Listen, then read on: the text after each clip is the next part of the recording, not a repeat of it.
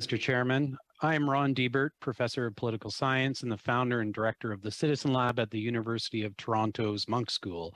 Since 2001, the Citizen Lab has researched information security issues, and one of the principal areas of our research has been the mercenary spyware industry, in which private actors sell hacking services to governments. We are widely recognized as one of the world's leading authorities on this topic. I and my staff have testified or provided briefings numerous times to the U.S. White House, the Department of State, Congress, the European Parliament, and other governments on this topic. I'm very pleased to be speaking about it for the first time before a Canadian House of Commons committee. Today, I want to highlight several themes that arise from this research. First, the mercenary spyware industry is very poorly regulated and proliferating quickly. The industry lacks public accountability and transparency. It thrives in the shadows of the clandestine world and is spreading fast without proper controls. Second, we have documented extensive harms and abuses in just about every jurisdiction in which spyware is deployed. Governments routinely use spyware to hack civil society, political opposition, journalists, lawyers, activists, family members, and other innocent victims, both domestically and abroad, including victims living here in Canada. Third, the mercenary spyware industry is not only a threat to civil society and human rights, it is also a threat to national security. We've observed heads of state and senior government officials who've had their phones hacked with spyware. Not long ago, we notified UK authorities about a device we observed being hacked in 10 Downing Street, residence of the Prime Minister. In short, our 10-plus years of research shows the spyware industry is one of the most serious threats to civil society, human rights, and democracy today. The recent revelation about the RCMP using spyware raises serious concerns. First, spyware is not like a traditional wiretap. It is more like a wiretap on steroids. Advanced spyware is to surveillance as nuclear technology is to weapons. It represents a quantum leap forward in sophistication and power. The latest versions provide silent and unfettered access to a target's entire pattern of life. Despite these nuclear-level capabilities, it is remarkable that there has been zero public debate in Canada prior to the RCMP's recent revelation. Second, the threshold for use, oversight, transparency, and public accountability must be much higher than for a traditional wiretap. This is especially critical because the RCMP and other security agencies in Canada have a well-documented history of abuses and discriminatory practices. Third, we need transparency with respect to where Canadian agencies are procuring this technology. Yesterday, the Minister of Public Safety would not acknowledge to this committee from which vendor or vendors the Canadian government purchased spyware. There is absolutely no reason why that should not be disclosed, and plenty of good reasons that it should. Our procurement should be transparent and include rules for vendors, so we do not purchase from and help enrich firms that sell to governments abroad that threaten Canada's values and security. Fourth, there are serious public safety concerns around the very existence of this technology. Mercenary spyware is founded on the discovery of software flaws that the software vendors themselves are unaware of or have not patched. The very use of this technology fuels a market that exploits collective insecurity on all of our devices. Canada's overall process, such as it is, to weigh the equities around these trade-offs is poor and opaque. Fifth, the RCMP's quiet revelation sets a very bad example for the rest of the world. The Canadian government purports to protect human rights and stand for rule of law and democracy around the world. In adopting this technology without public debate and proper limits, we are essentially signaling to the world that we do not really care about these principles. I close my remarks with 7 specific recommendations. First, hold public hearings on the threats of the mercenary spyware industry, especially since Canadians have been victims. Second, if Canadian agencies are going to use spyware, public consultation should be held and the government should develop a legal framework that is compliant with the Charter and international human rights law. Third, Canada should develop strong export controls for the Canadian surveillance industry. Currently, there are none. Fourth, Canada should penalize spyware firms that are known to facilitate human rights abuses abroad, modeled after those in the United States. Fifth, Canada should issue clear and forceful statements at the highest levels, for example, from the Prime Minister, Minister of Public Safety, and Minister of Foreign Affairs, that we take this threat seriously. Six, you're significantly over time. Please, quickly, please, on the last two. Six, Canada should impose a lifetime ban for those who have worked in our security agencies from ever working with mercenary spyware firms. And lastly, Canada should make public which firms they are contracting with and develop procurement guidelines for Canadian agencies so they never contract with firms that are connected to human rights abuses. Inviting the Canadian Civil Liberties Association to appear before you today. I'm grateful to the committee for commencing this study of the RCMP use of on-device investigative technology because it's an issue of national concern that is also a symptom of a larger problem of inadequate oversight and accountability when police acquire and use advanced surveillance technology. The revelations about ODIT are just the latest in a series of similar media-led reveals regarding invasive techniques from social media monitoring to cell site simulators to the illegal Clearview AI facial recognition.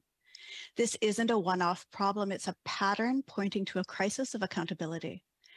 Operational secrecy is a legitimate need in specific investigations.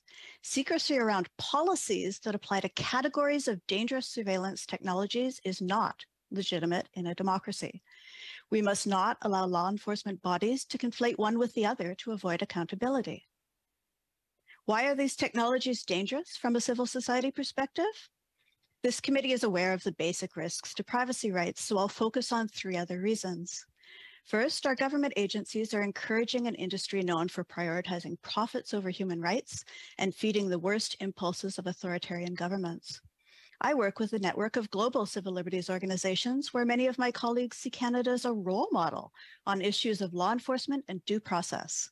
This kind of revelation diminishes our international reputation, not just at the level of governments, but on the ground. Second, using these tools encourages law enforcement, as Professor Deibert noted, to exploit vulnerabilities in the technologies we all depend on, rather than help get them fixed. We've known for some time that the CSE has dueling accountabilities in relation to their active cyber mandate and their responsibility to protect our cyber infrastructure. Now we know the RCMP have a similar conflict. This is making us all a bit less safe daily in the name of public safety. And finally, there's a question of due process.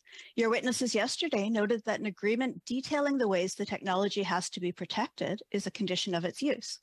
What impact does that agreement have on court disclosures? Are cases ever not taken forward because to do so would reveal details of the technology? In other words, how does operational secrecy compromise the pursuit of justice? Those are some of the problems. What are the potential solutions? First of all, I do believe we need a moratorium. This study is just the beginning of an important public conversation we need to have in Canada. It's true, if it's true, that this technology is a last resort option, it can't be that much of a risk to public safety to pause its use briefly, certainly not when weighed against the privacy and due process rights at stake, as well as the social and diplomatic impacts of the Canadian government condoning the sale and use of spyware. Then we need to get back to basics. And the basic question isn't, how do we make sure the RCMP or any other body uses these tools lawfully? Rather, it must be, is the use of such tools necessary, proportionate, and in keeping with Canadian values? It probably won't surprise you that I think it is not. I think, like Europe and the United States, we should include the potential for a ban on state purchase of this kind of spyware technology in those conversations we need to have. But if it is democratically debated and determined that it is fit for a narrow purpose, the second question we then need to turn to is how to make the concept of lawful use more meaningful by updating our laws to appropriately govern the decisions to purchase and use these technologies and to provide transparency and accountability sufficient to engender public trust. For those laws to be good enough, we need stringent, effectively enforced import and export controls and limits. We need a system where decisions about using controversial, potentially rights-infringing technologies can no longer happen behind the scenes. For that, we need not just mandatory privacy impact assessments, but should consider the creation of a truly independent advisory body working with appropriate transparency specifically to evaluate and set national standards for the procurement and use of surveillance technologies, as they have done in New York State. We would also need public reporting obligations on the use of ODITs. The annual report on the use of electronic surveillance, repeatedly mentioned as an accountability measure, is insufficient. The tools used for this surveillance matter. That's why we're having this conversation. Yet that report simply gives statistics for any audio or visual surveillance, which leads to a final point. Only one warrant application of the 331 in that report was refused between 2016 and 2020. That suggests that we need a public interest amicus present at those applications to provide a counterpoint to police positions. There are more problems and more solutions, but my 5 minutes up, so I look forward to your questions. To both Professor Deibert and Ms. McPhail, has your organizations studied in depth which vendors are potentially in use here in Canada that sell spyware? Which one should go first? Your Brenda? choice. Professor, why don't you lead off? You got your mic Sure. on. So we have documented extensively spyware vendors around the world, and unfortunately, we lack transparency on this the answer to this question here in Canada because there is no public information available to any of us as to which vendors the government is procuring from, which, as I mentioned in my comments, is very problematic. As you heard yesterday, when asked pointedly about this question, the Minister of Public Safety declined to answer, and I don't think that's a legitimate answer. Ms. McPhail? We have not done that research. Okay. Ms. McPhail, you mentioned in your opening comments the concern that maybe the RCMP hasn't proceeded in the prosecution of certain criminal cases or national security threats because they would have to disclose that they used ODIT. Do you have any proof of that they would rather not prosecute to protect the technology? There is a case in the past called Project Clemenza, where it was revealed that a number of prosecutions were dropped rather than reveal the fact that a key to access encrypted communications had been obtained by law enforcement. That's the only example I know of, but the mention of a specific agreement, which your witnesses yesterday described as constraining the use of the tools and what could be said about them in public, does give rise to concern about appropriate disclosures in court. Do you believe that the failure of the RCMP to go forward with that prosecution was because they didn't have a proper warrant that they used to collect that information on those individuals, or that they did so under other mechanisms such as national security? Anecdotally, I'm led to understand that it was done to protect the use of the tool, not because correct warrants weren't acquired. Okay. You know, often when I've traveled abroad, I've been briefed by Department of Foreign Affairs officials or Department of National Defense officials about the potential of having my cell phone hacked, that the camera and the microphone could be turned on at any time. Do you believe that we need to take extra precautions here in Canada as parliamentarians, as people that work on the Hill, that our government-issued phones are potentially hacked by not just foreign actors, but others domestically as well? And I'll give that to both Ms. McPhail and Professor Deibert. I do think it's a concern, but I also think Professor Deibert is best prepared to answer this question. Okay, Professor?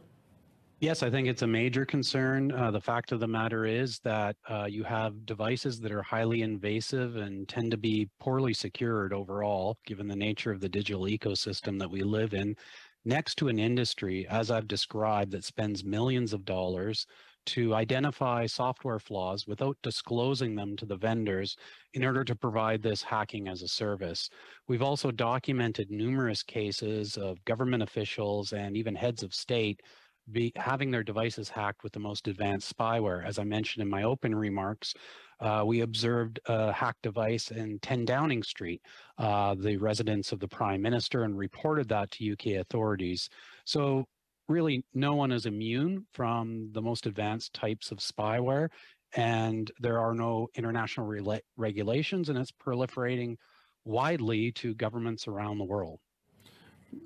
Professor, in the research that you've done, do you believe that, although it would be unethical, but do you believe that employers, including the Government of Canada, would be able to get clearance to use spyware as a way to monitor employees and people of interest that have government-issued or company-issued devices? Would there be a loophole where they could get around having to apply for warrants because it would be property owned by the employer? Well, that's an interesting question. I know there are all sorts of rules, and usually disclosures are made when anyone uses a device within an institution, public or otherwise. If it weren't disclosed, I would certainly say that it's highly unethical and possibly illegal, but I think Ms. McPhail would be better positioned to answer that question on legal grounds. Mr. Deibert, I want to go back to a little bit in your opening statement, and you've been talking about how governments use spyware to hack people's phones, and you mentioned that this has happened here in Canada. I'm wondering if you can get into a little bit more detail about the cases that you know of, what governments are involved in hacking, and what cases have we seen here in Canada? Thank you for that question, certainly. So in 2018, we observed that Saudi Arabia was undertaking espionage, and we could observe based on our network monitoring that there was a hacked device in Quebec, and we ultimately discovered that the person whose device was hacked was a Canadian permanent resident named Omar Abdulaziz, who was a very close friend and confidant of Jamal Khashoggi. And we published our report on October 1st, 2018. The very next day, unfortunately, Jamal Khashoggi was apprehended and brutally executed in the Saudi embassy, the consulate in Turkey. We have also documented extensively other Canadian refugees, immigrants who have had their phones either targeted or hacked by foreign governments abroad as part of a growing number of cases that we call digital transnational repression. So the long and short of it here is that Canadians are definitely not immune to this worldwide risk that is growing in leaps and bounds, which is precisely why I think we need to be entering into this very serious conversation with a much more comprehensive approach than we have been to date. Okay, well, I agree. It's a good conversation to have. So what do you mean by a more comprehensive approach? How can we protect ourselves against these international bad actors? Well, first of all, as I said in my recommendations, I think we need to understand that we have an obligation to do more than just speak words about this topic. In fact, I wish we even spoke words about it, but really I've seen nothing coming out of the Ministry of Foreign Affairs or the Prime Minister equal to the level of statements coming out. Just to give one example, the United States and the Biden administration at the highest levels, the White House, Department of State, Department of Justice, have all made very powerful statements and have held inquiries and have started to penalize firms, recognizing the very serious gravity worldwide of this problem that's both a human rights issue and a national security issue. So I could reiterate my recommendations, but I think we need to begin with the fact that we have no export controls for Canadian firms that sell surveillance technologies abroad. That needs to change. We need to be more transparent about from whom we are procuring this technology. As you heard yesterday, the Minister of Public Safety wouldn't even acknowledge who they're buying this from. There's no operational security reason why we shouldn't do that, and many good reasons why we should. Why? Because our procurement is a lever on the industry. If we're going to spend millions of dollars buying this technology, and it's very expensive, by the way, we can impose conditions on the firms and say, you know what, we're not going to buy from firms that have been widely associated with gross human rights violations, both abroad and here in Canada, unless they comply with certain standards. Thank you, Mr. Chair. I have a question for Mr. Deibert. If we look at the study to maintain trust of the population with the RCMP, as us yesterday, we have to basically believe what the RCMP tells us because we don't have any means to delve any deeper. So maybe to be able to teach the population, first of all, I'd like to ask, can we really trust when basically that's all we are told we can do? My answer to that would be to invoke someone that you'll remember, and we're showing our age here, Ronald Reagan, who in response to Mikhail Gorbachev said, we need to trust but verify. And I think this applies to all of our security agencies. In a liberal democracy, it's essential that you have robust safeguards, oversight mechanisms, public accountability and transparency. What we are seeing here is clearly failing that. And, if you compare it to what's going on in other countries, it's not setting a very good example. It's in line with some of the flawed democracies around the world. So I think we need to have a much more robust net cast over all of this if we're going to use this type of technology, which, by the way, is like a quantum leap in capabilities. This is much different than a wiretap we're talking about here. A device provides a window into every aspect of a person's life and those around them. So as I said in my remarks, this is nuclear level surveillance technology. We need appropriate safeguards to match that sophistication and power. Donc vous ne serez pas d'accord avec time, and I'm going to offer you the option to either continue with your round now, or we'll pause. You'll have 4 minutes and 10 seconds left, and we can go straight and get the opening remarks now from Mr. Juno.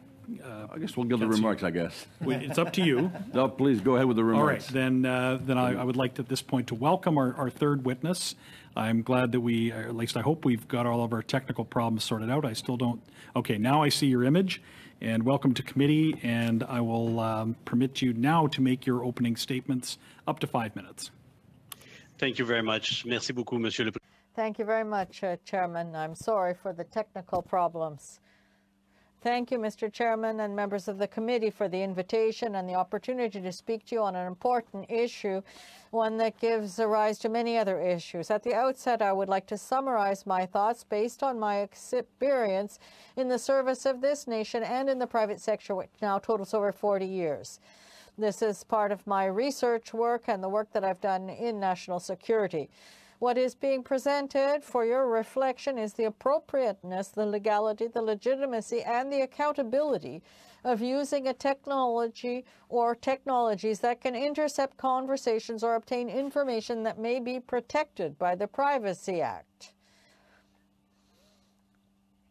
Immediately, I would like to emphasize the importance of privacy as defined by the Charter and Canadian law. This protection is one of the central pieces of a healthy democracy, and without it, there is no democratic state possible.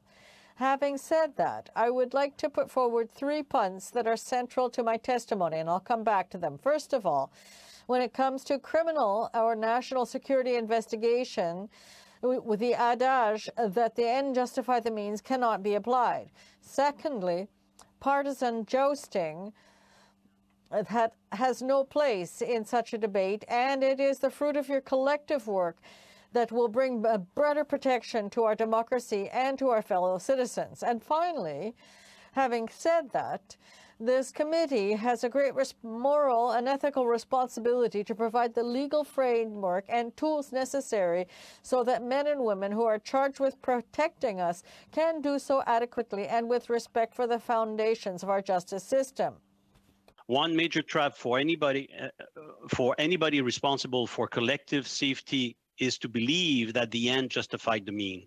It is the most dangerous deception law enforcement officers are facing in the maze of bureaucracy and court system. Eager to accomplish their work of protecting us and waiting to stop criminal and terrorists ready to harm us, some officers might be tempted to go around the law.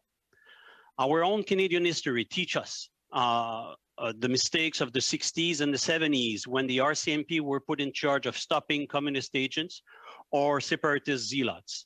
In the name of protecting us, the RCMP officers broke the law, believing that they were doing the right things. They were misled and wrong. I listened and paid attention to the testimony given to you in the last days. I did not see or hear history repeating itself. I saw officers who, under pressure of not jeopardizing operational or tactical capabilities, answering, I believe, to the best of their ability, as much as possible, your question. Thanks to your important work, it is evident that we can enhance the approval process by improving consultation with the Privacy Commissioner, the reporting and evaluation mechanism, and the law itself. In addition, I was pleased to hear that the court system has kept in place the check and balances. That is good news and gives us hope that we are on a good track to improve our democracy system and accountability process. Mon deuxième point m'inquiète. My second point is more worrisome because I have observed behaviors of some members of the committee that are of concern. Asking questions, even difficult questions, is the job and the responsibility of committee members. One guiding principle must prevail. You must protect and look after the interests of this nation and its citizens, and not the partisan interests of your political agenda.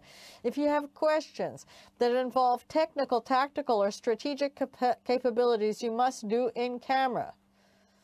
Public. Some of the bad guys, being criminal or foreign agents, are listening and taking notes. Asking questions, pushing to get, for example, the country of origin of a technology that must remain secret, is to serve on a silver platter to the bad guys the means to counter the tactical capabilities. To continue making fake allegation of mass surveillance when there is no evidence that it is misleading and dividing our society. 39 cases, 41 devices spread over more than 5 years is not mass surveillance. Comme je l'indiquais, as I said in my opening remarks, I have been observing and analyzing the threats to our society and our citizens for over 42 years. I have been one of those who have put their heart and soul into protecting our country and its people. I have experienced the frustrations and successes of our investigations and of efforts to prevent criminals, spies, and terrorists from harming us individually and collectively. I cannot describe to you with enough accuracy and thoroughness the waves of emotion that come over investigators when a bad guy wins because he has taken advantage of a flaw in our legal system.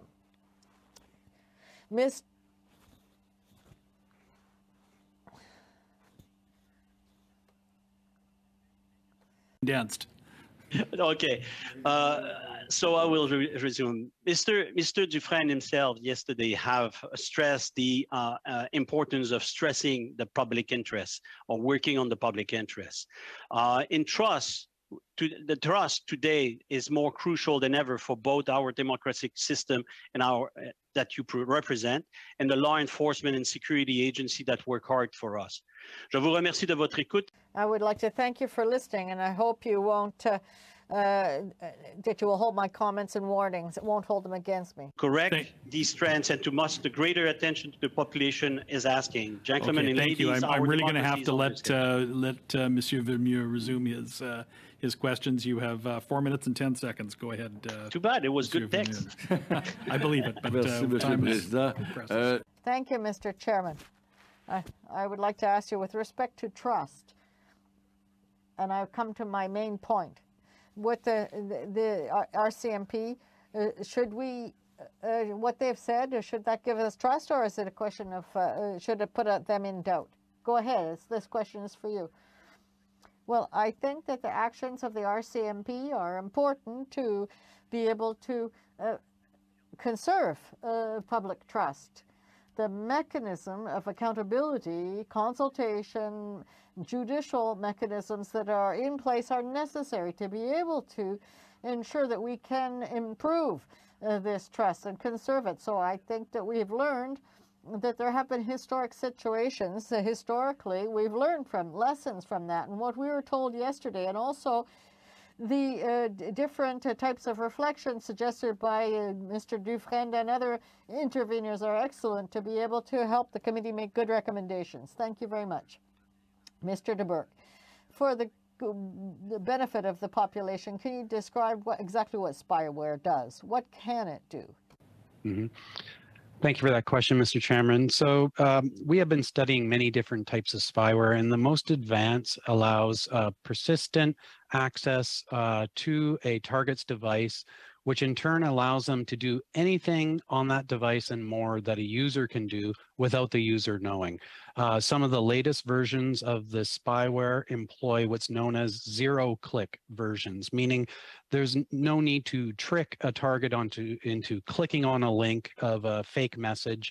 A user, a government client of spyware can simply issue a command and take over any device in the world that's vulnerable to this type of exploit. Once inside a device, you can intercept and listen to any phone call. You can read emails and text messages, even those that are encrypted. You could silently turn on the camera and microphone. You can review all of the contacts. You can alter files on the device. You can access a person's cloud account. You can track their location. So it is extraordinary, powerful surveillance technology. Keep in mind, we live in a different time than even 20 years ago, when a wiretap was something you'd put on a landline, or you'd place a bug in a suspect's car, or maybe a GPS tracker in their car. This gives you all of that and more, because these devices are designed by their manufacturers to be as invasive as possible. They're designed, as well as the apps contained in them, to track every aspect of our lives. So this is a gold mine of information that is available to clients of spyware. Merci, Monsieur Deibert. Je vais poursuivre. Thank you, Mr. Deibert. I'd like to continue with you. Yesterday, we were told that there were warrants and that a judge had to validate or authorize that this was good oversight. I don't know if you share my point of view. A situation may be legal, but it may not be ethical. And we've said that the legislation is 20 years old, and so there is a risk there. So even if we remain with legality, we can be unethical in our use. Thank you, Mr. Chairman. Well, I think that the disclosure that there were warrants is certainly reassuring. I'm glad it's not the opposite case. However, I think that we need to put judicial oversight in the context of a number of different factors related to this environment, this topic that we're describing. First of all, I think there is a problem with transparency and public accountability within our law enforcement agencies. In fact, there's a pattern, as my colleague Ms. McPhail said, of not disclosing ahead of time certain investigative techniques that require a public consultation. Again and again, these are coming out through media revelations or in a kind of backhanded way. That's not the way to approach this. Deibert, you talked about it being rogue mercenary companies. Can you perhaps expand on, from your research, what this sector looks like, who's acting in it, you know, where the subject matter expertise is coming from, and why we should be concerned about that? So very little is known about this industry. It operates in the shadows by definition. It's similar to the trade in weapons technology or private intelligence. So these firms, generally speaking, don't like to publicly disclose what they're doing or who their clients are. That makes public accountability and transparency very difficult. We at the Citizen Lab, along with several other organizations, have spent well over 10, close to 15 years investigating this industry using a variety of technical methods and forensic methods. What we found is that there is almost no international regulation around this industry. They're selling to just any government client. Most of the governments, unfortunately, in the world are authoritarian or a liberal, and naturally they're using this technology not in the ways that we're hoping for it to be used here. They're using it to go after political opposition, civil society, journalists, activists, and others. They're making millions of dollars doing so, and they obfuscate their corporate infrastructure from investigators like us. This is a very serious global human rights and national security issue. All you need to do is look at the reactions at the most senior levels of the United States government, the Biden White House, the Department of Justice, the Department of State, U.S. Commerce Department, have all come out and said effectively exactly what I'm saying to you right now. So we are really asleep at the wheel on the threats raised by the global mercenary spyware industry, and we need to urgently correct that. So I know that there's been local reporting, and we've heard it here today in testimony from the government side, referencing a former Prime Minister, Stephen Harper, being involved. I think there's reports of a former ambassador to Israel also being involved, or at least reporting on being involved. Can you speak to the relationship between those within governments who've had perhaps some of the highest level of security clearance, then acting, and I think quite rightly you framed it as a mercenary sector? Can you talk about the dangers of, people who have access to national top clearances, then retiring into this sector, both from elected and civil agencies, but also from some of our highest law enforcement agencies as well? Thank you for that question. This is a very serious concern because there is a well-documented revolving door. People who work for intelligence services then go off and make money, some of them very honorably, unfortunately, some of them not. I think it's shameful that a former prime minister would be involved in selling surveillance technologies, brokering Canadian firms' sales to Gulf clients that have a well-documented history of human rights abuses, which is why I said in my recommendations that we need to impose a lifetime ban for those who've worked for intelligence and law enforcement from ever working for mercenary spyware firms. We also need to have clear rules in this country on export controls over surveillance technologies. Citizen Lab has documented the export of censorship and surveillance technologies made by Canadian-based firms that have helped facilitate, frankly, violations of human rights abroad that would be unacceptable in this country. And I'm shocked to say that there really is zero licensing or export controls in this country for the export or sale of spyware and surveillance technology of the type that we're talking about to here. Be clear, so we can have you on the record, sir. Just to be clear, is that a recommendation that you're providing this committee, that we would recommend as a committee that these things be implemented, or is that just a comment? No, 100%. It was in my testimony as a specific recommendation. We desperately need guidance to Canadian businesses, clear ground rules as to whom they can sell their technology, so that we don't end up having Canadian firms supplying surveillance technology to regimes abroad like they have in the United Arab Emirates, Russia, Turkey, elsewhere around the world, to help facilitate practices that would be clearly a violation of the charter in this country. And there's still the concern that our government could do indirectly what it's not allowed to do directly by then taking advantage, perhaps, of information that might be unlawfully obtained by foreign actors. They could be friendly foreign actors. You know, you look at the use of Pegasus in places like Mexico, but Pegasus is just a brand. I mean, it's the technology that's out there that's pervasive. So could you comment perhaps on the possibility of having in the hands of government information that might be politically sensitive? We've seen this technology used against the media and against partisan opposition. So is that something you'd care to expand on and comment on in the final close here? Well, Mr. Chairman, I would say that many of the manufacturers of spyware have close relationships for geostrategic reasons to the governments within which they're located. And I don't have any confidence that information that is collected by those spyware governments or spyware companies on behalf of government clients ends up being passed on to specific individuals connected to their home government jurisdictions, which is why it's also a security risk that we need to have better due diligence around procurement. With due respect to one of my fellow panelists here, I don't see any operational security reason why we cannot disclose from whom we're purchasing this technology. Disclosing that, frankly, has no bearing or tips off no one. It's good practice. It's mature and a mature approach to a 21st century problem. Do you find the RCMP's decision to keep this information from Canadians acceptable? No, I don't find it acceptable at all, Mr. Chairman. And I actually think that I heard something slightly differently from the testimony. It sounded to me like one of the RCMP officers testified that they were using this type of technology much further back than 2017, which really is no surprise. As Ms. McPhail testified a few moments ago, there's a pattern where law enforcement agencies are reluctant for whatever reason to disclose what type of surveillance techniques they're using or specific technologies, hide them from the public, and then somehow this information gets out through media or whatever, ATIP requests, and they have to scramble to produce documents to justify ex post facto how they're using it.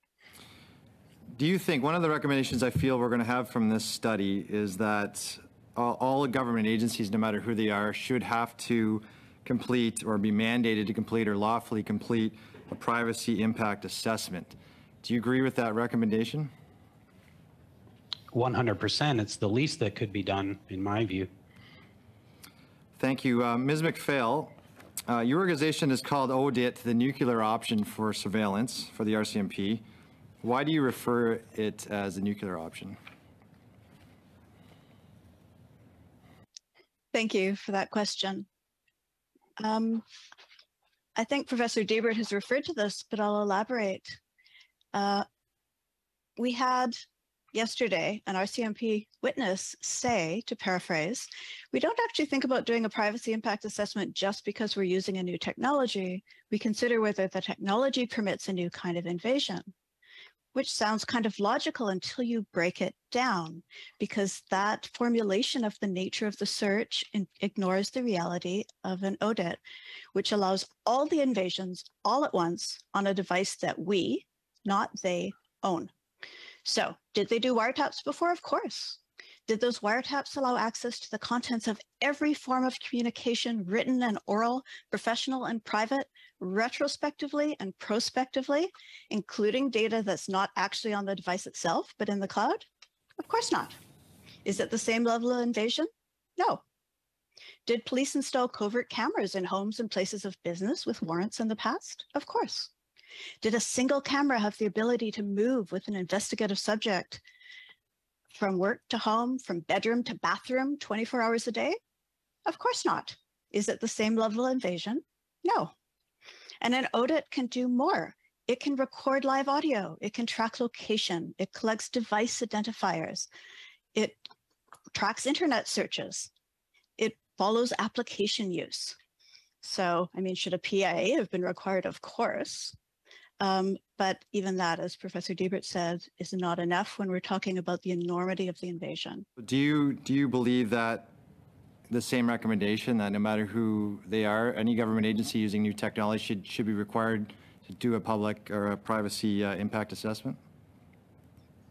Any government agency wishing to use potentially rights-infringing surveillance technology that carries high risk to the public should absolutely have to do a mandatory privacy impact assessment, which should be made in an appropriate form public. Thank you. Mr. Juno Katsuya, in your work with government in the past or in your research, are any other agencies beside the RCMP using any similar technology that we're investigating with the RCMP? You would have to be a little bit more specific, but some of the technology, of course, CSE, anything like that. I guess the question is, do you have any knowledge that any other government agencies besides the RCMP would be using anything like this Pegasus-like technology? Other agencies are using it, probably, yes. Okay, thank you. Mr. Chair, I think I I'm out of time. You've got, well, you got. You know, and I think we're both on the World Movement for Democracy Steering Committee.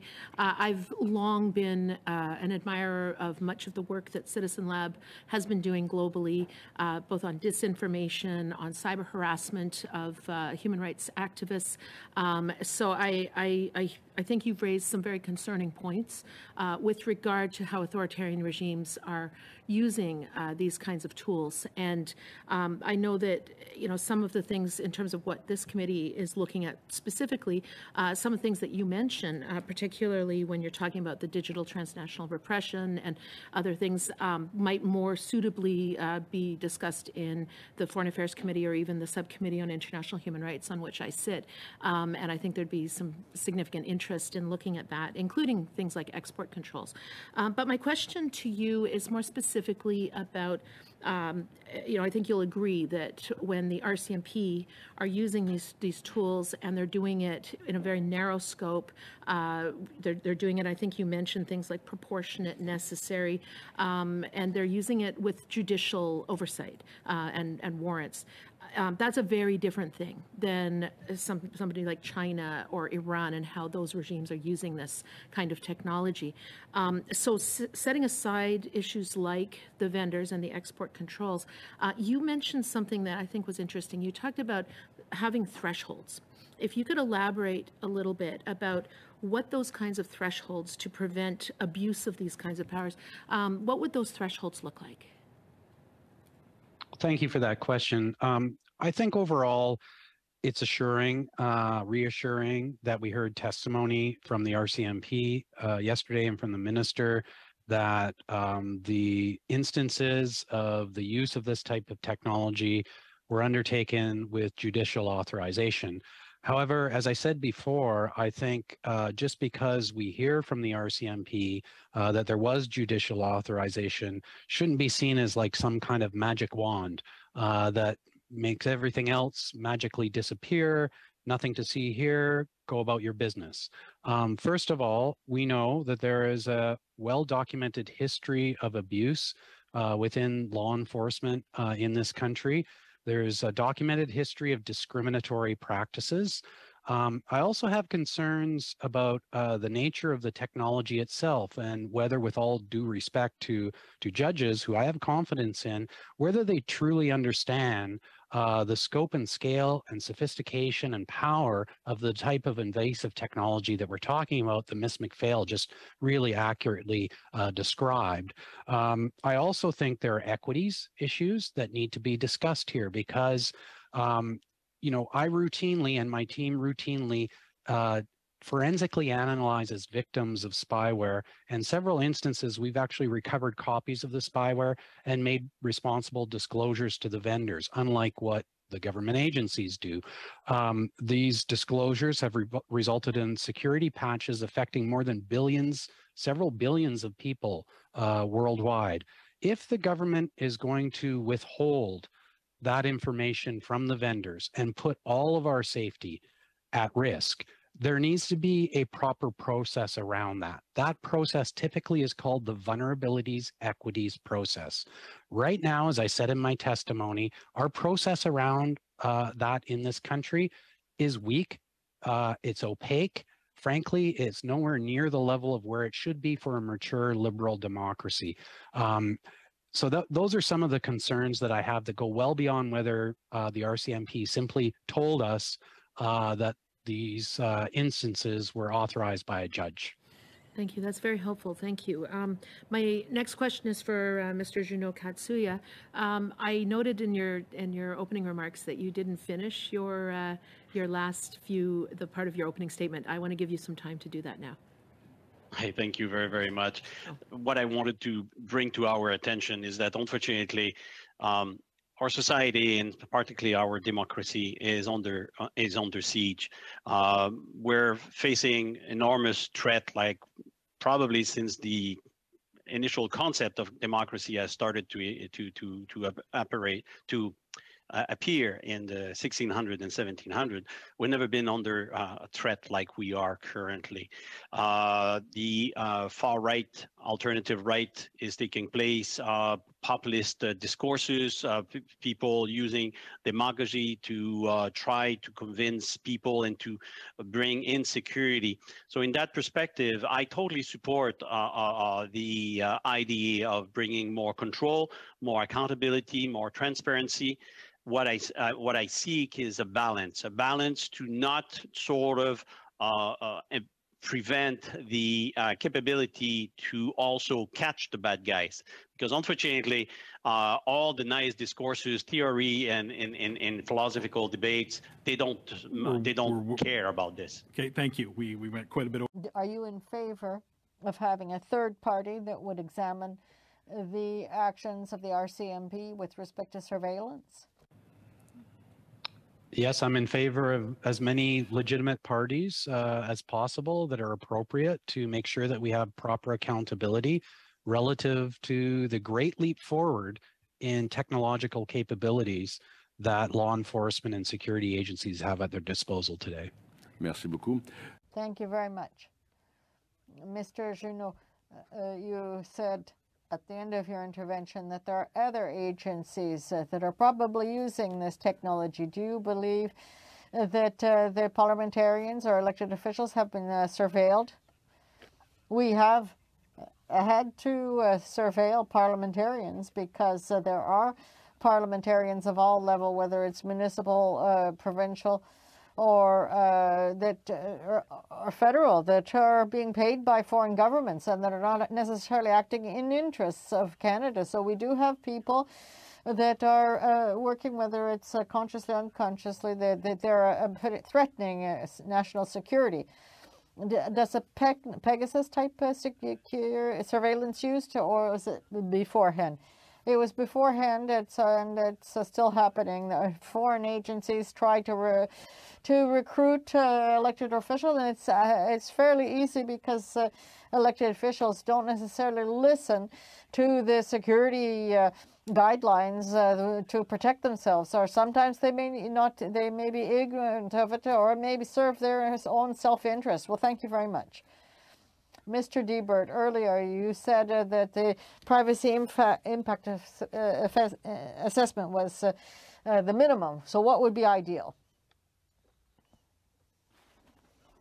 We need to have some kind of embedded presence of the Office of the Privacy Commissioner. I was frankly very disappointed to hear that the Office of the Privacy Commissioner was not informed about these investigative techniques prior to the recent revelations. So we need to have a much stronger presence, and I would argue even more capabilities and resources for privacy commissioners to act as a watchdog over our security agencies. That's not to minimize the very important mission that law enforcement and other security agencies have in this country. We want them to be well equipped, but we need to have organizations that watch the watchers. In part, that's the mission of the Citizen Lab too. We act as a public watchdog. That you recommended that there be a civilian counterpoint to police applications for warrants within the judicial process. Could you expand on that? Because that was something that I picked up as being a bit problematic in terms of how there's accountability throughout the warrants process. Absolutely. And this echoes a recommendation that I made during the recent study around facial recognition technologies, which is that to counter this persistent pattern of police acquiring and using sophisticated and potentially controversial surveillance technologies without public disclosure, that we follow the lead of places like New York State, like New Zealand, in putting together an independent advisory panel that would include relevant stakeholders from the legal community, from government, from police and national security, from civil society, and of course our regulatory bodies who are relevant, like the Privacy Commissioner, to act as sort of a national standard setting body, an advisory body, to take a proactive look at the kinds of technologies that our police forces want to use to modernize their investigative techniques, and look at them across a range of considerations that includes ethical considerations, legal considerations, considerations around Canadian norms and values, and then make sort of standard setting, gold standard recommendations that police organizations, not just nationally, but provincially and territorially, because of course policing is also a provincial and territorial matter, so that we would have consistency and the public could be assured that rights were being respected while police had the tools they need to do their job. I think that it's well known that Canada's privacy regime has fallen behind. I think that there have been many statements before this committee over the last almost decade documenting the ways in which our privacy laws, both public and private sector, fall short and fail and have gaps that fail. I found it very interesting that you said other agencies are also using similar software as what Pegasus is. What other agencies are using these kind of software, and what are they doing with that? Well, the agencies are the national security agencies. It's an investigative tools. They need to have it to be capable to pursue some targets, very dangerous, very serious people, and that is one of the tools that is accessible to them, yes. And what kind of software are they using? Is it the same software? Is it different for each agency? I do not have all the details of what kind of software or the name of the software at this point, and I wouldn't be able to. How does a concept that police, like the RCMP or police institutions, are monitoring and surveilling Canadians, what kind of impact does that have? I mean, to date, and we've heard from the RCMP, we've heard from the Privacy Commissioner with respect to exactly how many investigations have been conducted that have used ODIT surveillance. How does that impact public perception of the RCMP, of our governing institutions as, in general, as we've seen kind of the climate of disinformation and conspiracy theories being peddled in recent events? Professor Deibert, if you have any comments on that.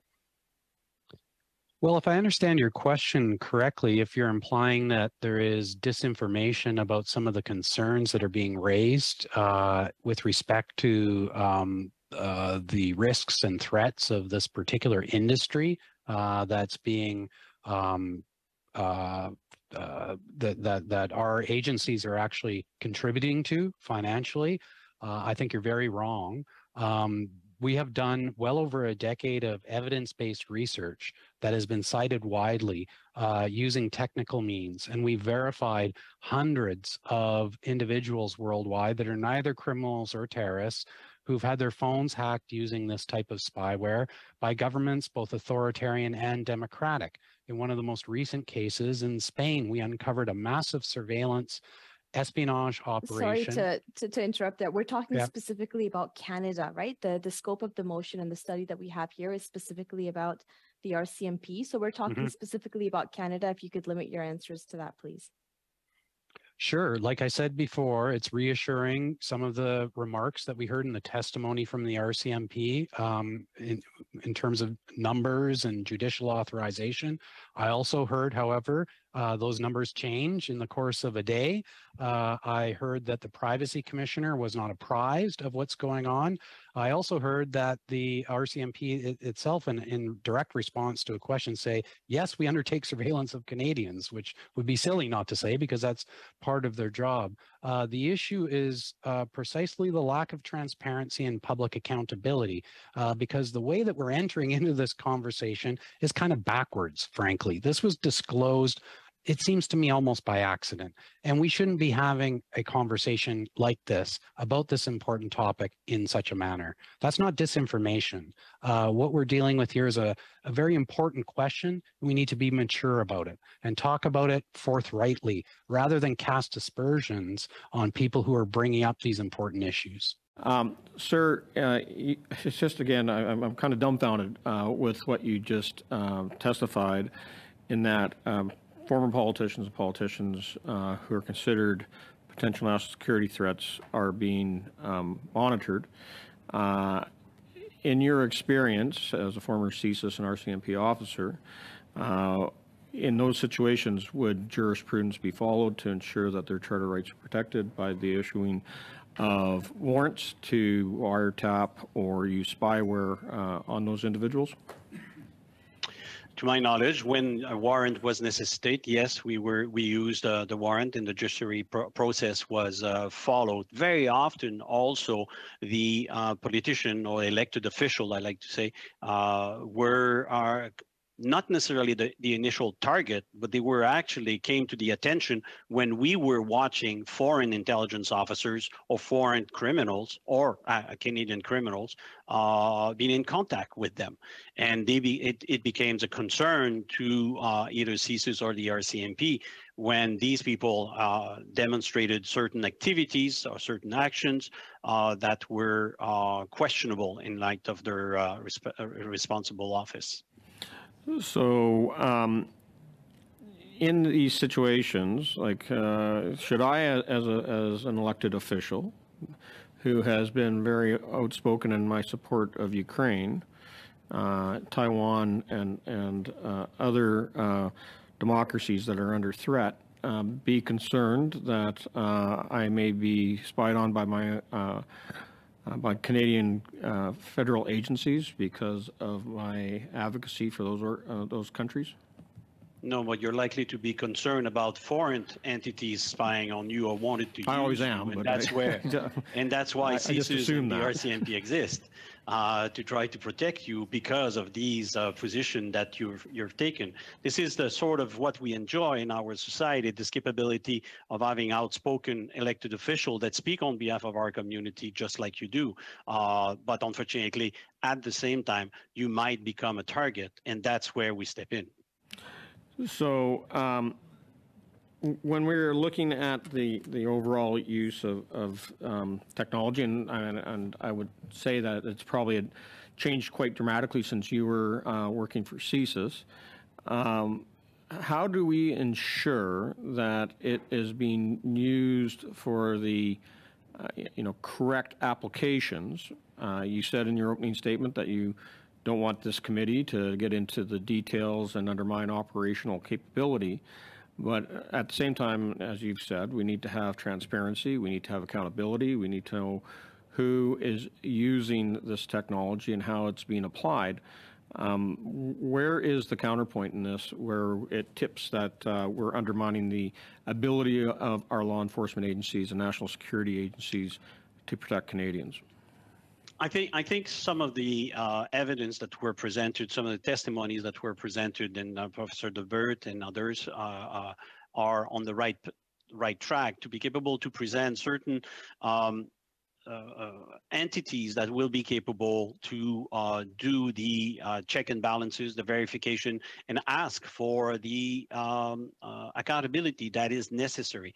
I think yesterday what I heard, maybe some people have heard differently, but I did hear the RCMP being open to this accountability.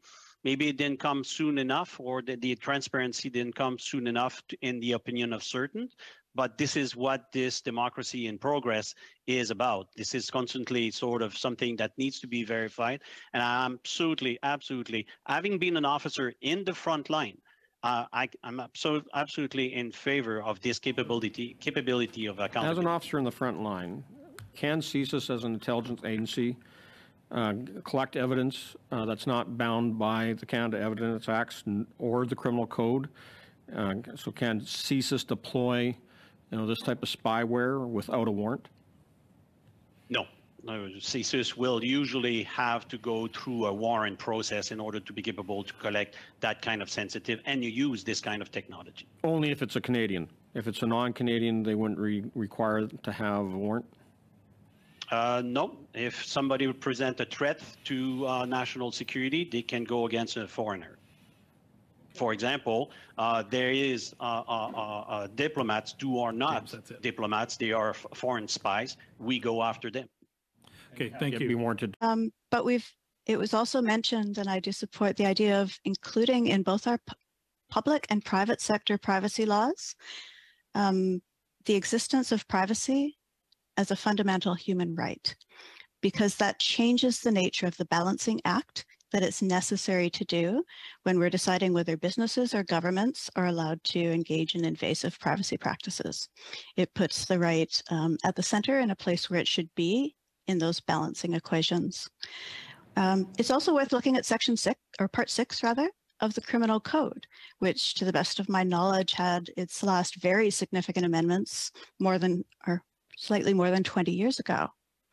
It could be that experienced defense counsel in particular would be of great use to this committee in recommending alterations to that based on their experience with these kinds of contemporary technologies as their use emerges in criminal cases. And lastly, as one more concrete thing, the United States has created an entity list of banned spyware vendors. Canada should absolutely consider doing the same thing. In your view, when law enforcement uses this type of spyware, do you think that contradicts or flouts the Canadian Charter of Rights and Freedoms? Thank you. From what we've been told, in the way that these tools have been used, the RCMP has attempted to stay within the confines of the Charter by ensuring that they get judicial authorization, by using these for a small number of investigations, and ensuring that it's only for crimes that are ostensibly particularly serious. Merci. The issue. Thank you. I have very limited time, so I have to make this quick. Mr. Deibert, you mentioned that Canada is chairing the Freedom Online Coalition this year. Do you think that Canada has the responsibility of setting the example in this sense? Yes, I do. Et quelle serait votre première... What would be your first suggestions to this end? Like I said, I think that we need to have from senior officials, from the Prime Minister, from the Minister of Public Safety, from the Minister of Foreign Affairs, clear, forceful statements that this industry that we're touching on in this committee is a threat to human rights and democracy and to our own national security, that we are going to take measures aligned with our allies in the United States and Europe and elsewhere to start holding the worst actors in this industry more accountable and be more transparent and publicly accountable ourselves if we're going to use it domestically. Donc, on commence par le ton. So we're starting by setting the tone at the top. Which we have not done, unfortunately, in contrast to the United States. Absolument. Merci beaucoup. Yes, thank you, Mr. Junakatsuya. I have very limited time, but I was disturbed by the revelations that elected officials could be recruited by foreigners. Do you have a document that you can provide to the committee which can dig deeper a bit into this sort of issue? I do not have official documents, but there might be, I might come up with analysis based on my experience over the years, but to be able to obtain more detailed information, you would need to go to the entities in question. For instance, CSIS, the former head of CSIS, for instance, already mentioned in an interview that there have been elected officials at different levels that have been compromised. So I think the agencies themselves would have more information on that. Thank you. Mr. Green for 2.5 minutes. Thank you very much. Ms. McPhail, you'd mentioned Section 6 and the fact that it had been 20 years since it's been revisited, and I think both you and Professor Deibert have talked at length about the ways and the order and magnitude in which technology has far surpassed legislative guardrails or considerations. Section 6 was cited at length and very frequently by both the minister responsible and the witnesses from the RCMP. Can you comment from your perspective and opinion ways in which you think under the current legislation, the current laws of Section 6, there remains a big gap in terms of where we are now with these types of technological powers? Part 6 of the Criminal Code, and I remind the committee I'm not a lawyer, although I work for a legal advocacy organization, is generally written to be technologically neutral and to allow for the right kinds of inquiries to be made with the right safeguards. But because the technology has changed so fundamentally, my point was simply that those who are expert in the use of this part should be ideally allowed to comment on the ways in which it should be enhanced. I'm not the best person to comment on it. I simply wish to flag that was a really important consideration. Yeah, and is it a consideration that you would put as a recommendation from this committee that we recommend the government review Part 6 to ensure that it's in keeping with the advances in technology? Yes, that is my recommendation. And Professor Deibert, is that one that you share as well? That's correct. And I'll put the question to our last witness, and I apologize if your name has escaped me. Is that something that you would agree that Part 6 perhaps hasn't necessarily kept pace with technology and could, for the good and welfare of democracy and everything that you've espoused in your testimony, provide that updated information and legal analysis? It's a must. Oh. RCMP. Can you explain that in more detail to this committee, why that might be? Well, contrary to Professor Deibert, I do believe, because we've done that ourselves, when we are capable to identify the technology that a foreign government or target is using, we are capable to either use countermeasure or to exploit that technology. So the knowledge, it becomes intelligence. It becomes important now to know what the opponent is using in order to, like I said, to counter or to exploit it. That's why revealing it openly, and this kind of technology, it's not a myriad of company. There's a great number, there's a good number, but there's not a myriad of numbers. So by isolating the country where it's coming from and stuff like that, by deduction, you're capable to be identified what. So to turn into what Mr. Snowden has revealed with the NSA capability, it's like talking apple and oranges. The NSA has budgets and capability and intentions that are way different than what the RCMP and CSIS or the NDA is capable to deploy here in Canada.